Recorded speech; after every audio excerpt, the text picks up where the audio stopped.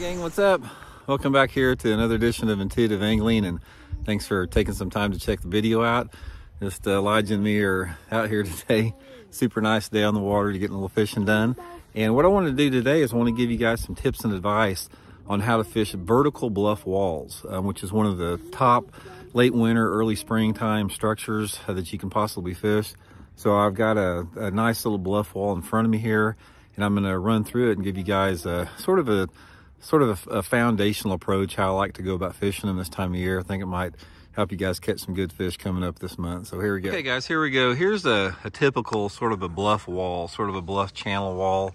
Now these can be located, you know, on the main lake or in creeks. It doesn't really matter. They're all over the place, but they're sort of characterized just by, like you see here, vertical walls that drop straight off. You may have some isolated rock piles. By the way, if you guys find some type of a rock slide like this, these are always high percentage areas. You don't have to key on them all the time. It's not like you can target them, but you always want to hit them. But the main thing, guys, as you can see here, just this bluff wall, this is an excellent area this time of year, late winter, early spring, when the water temperatures in the 40s and 50s. Now, the one thing that you'll notice about this is all bluff walls are not created the same, because some of them, they will have a super sharp drop right off it, and some of them have a gradual slope. Like you can see here, you know, we're only, you know, in 9 foot of water right here. So this is a fairly, you know, flat slope here, but it still can be really good because there's always a lot of big busted up rock in the water just out in front of it there. But what you want to do is, based upon the angle of the bank and how steep the water is, dictates your approach.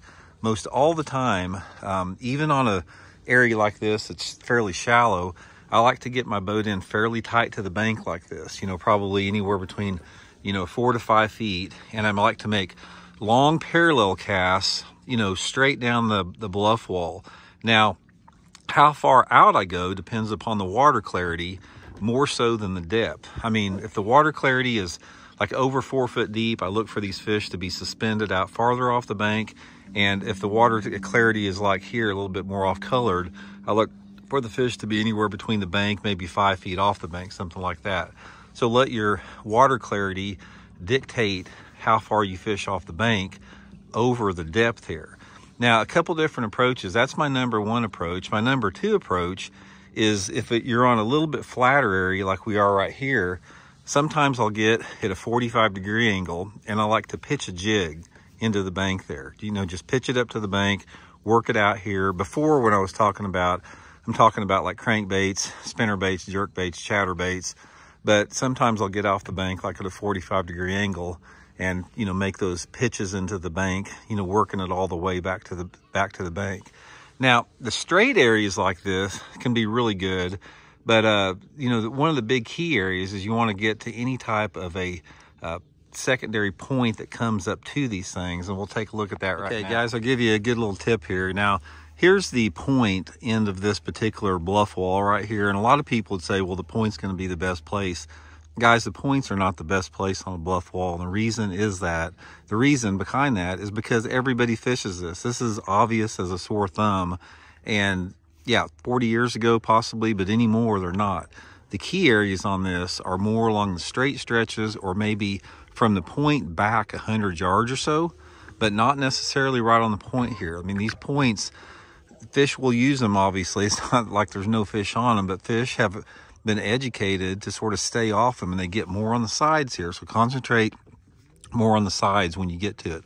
Also, one other thing about these bluff walls, shade or lack of shade can play a role too. If you've got off-colored water and water temperatures under 50 degrees, you really want the sun on these banks. But if the water clarity is, say, over 3 or 4 feet and you got water temperatures over 50, it's always good to have a little bit of shade on them. It really acts as sort of cover.